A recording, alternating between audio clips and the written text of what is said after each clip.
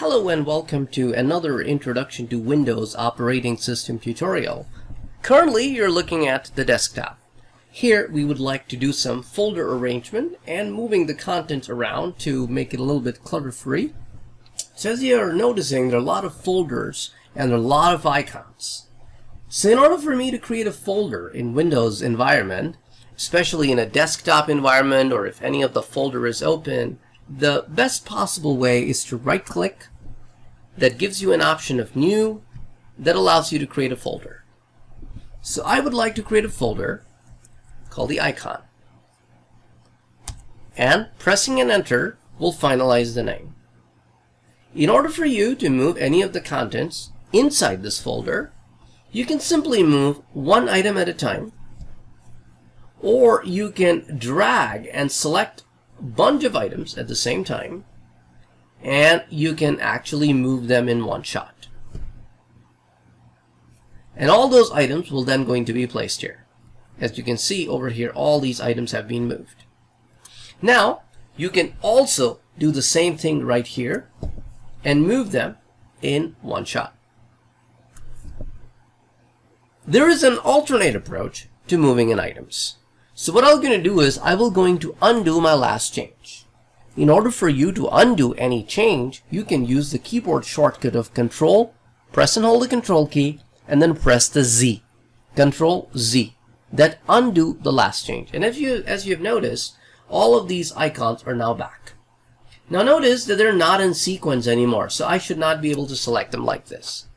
Rather, I have these two items that can be selected like this, but Camtasia 9 is not in the same sequence. So I can press and hold the Control key on the keyboard while I click on Camtasia 9. And now all three of them are selected. I can let go the Control key.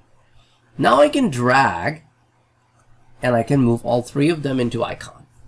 This is how you can actually create a folder and you can move items in it. Now let me open the main folder. In the main folder, currently I have a folder called New Folder. If you have a folder that you can use, you can always rename it.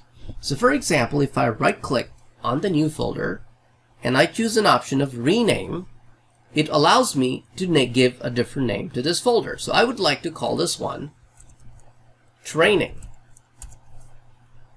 And then I will select all these folders that I want to go in the training folder, and then I can drag them and move them in the training folder. So this is how you can create folders. And if you have a folder within a folder, we call it subfolder. So you can push icons, files, folders within folders. You can move things around however you wish. I can drag this training folder out and push it back to the desktop.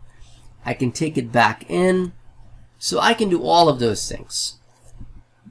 In the next tutorial, I will going to be teaching you how you can take files from one folder to another folder, provided that they are in the same folder.